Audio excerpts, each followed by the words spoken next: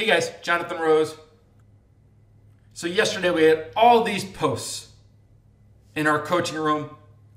Nasdaq is most expensive. Nasdaq's going to sell off. Here's the exact reason how we knew that the Nasdaq was the most expensive equity index and why we thought there was a high probability for it to sell off.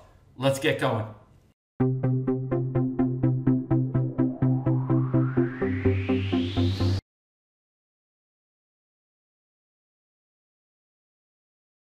In front of you, this is a proprietary tool. It's called Equity Edge. Look here, right here. The bolded lines are going to be the at-the-money straddle. So right here, if we go down to the data box, you can see the Nasdaq's at 7,000, S&P's at 4,000, Russell's at 3,000, and then the upper and lower, and then S&P. The upper and lower, guys, it's the at-the-money straddle for front month implied volatility. As option traders know, when the outright market gets close to the implied volatility levels, it's going to act as resistance and it's going to act as support. So what do we have here? Well, in April, right now it's April 21st. This is what the market looks like. Okay, this is all of April. And if we go to the beginning, you can see all the indices. Russell's down 4,000, but pretty much close to zero.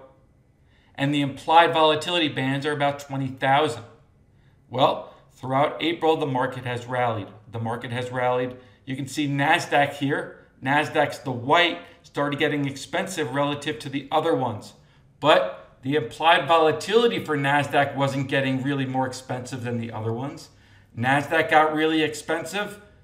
Everything started to sell off. The Nasdaq was still at its implied volatility band yesterday morning. We were saying we want to get short Nasdaq. Here are posts to prove it. And now Nasdaq is rolling over.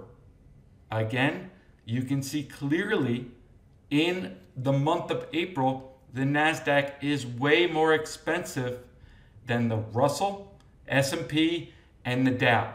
Got right up to its implied volatility band and sold off. This is Equity Edge. This allows us to look at the market just using P&L. So if you would have sold one Nasdaq when it was up 24,000 and now it's up 17,000, you would just make the difference.